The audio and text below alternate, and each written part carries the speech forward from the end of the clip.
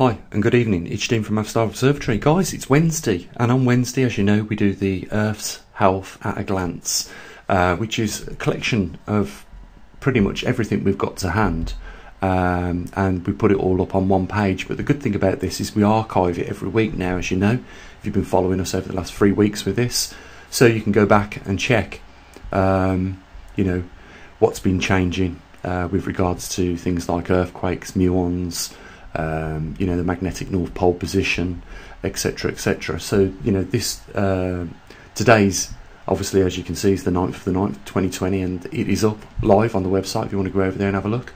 A couple of days ago, as you know, I added a new PayPal or a new donation tab there, and strangely enough, no one has pressed it yet. I think that's a bit odd, don't you guys? I mean, we've got nearly 7,000 views coming in on the channel now, on the website alone, and not one person clicked the button to donate anything or support in any way. I also have noticed that on YouTube as well, nobody really is, you know, supporting us other than, you know, a couple of regulars. And I've said this a few times, guys, you know, we can't run an observatory, you know, for nothing. And what we do on our observatory is provide some bespoke information for people. Like, you know, there's not everywhere you can get the magnetic North Pole current location, but we provide that on this website. And we also do the trimag data, the magnetosphere data. We're also putting up as well atmospheric oxygen levels for people to see.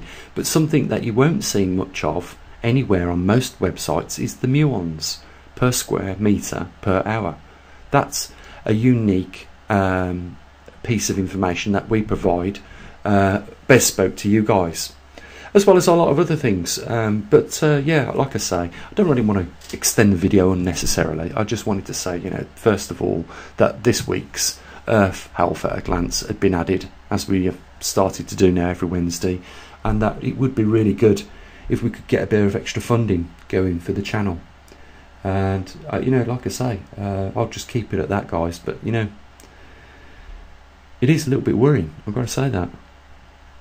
You know, I hope that this isn't something that continues over a long period of time, because it could end up being, you know, damaging to what we do and provide to people, and that would be a shame, because we're coming up on the event in a few years' time, and now is the time more than ever, you know, that people should be interested in not just supporting, but actually interested in what is changing with our Earth with regarding to this anomaly that is taking place. So have a good evening, take care of your loved ones, and I'll be back at some point, and I'll say what I usually do. Bye for now.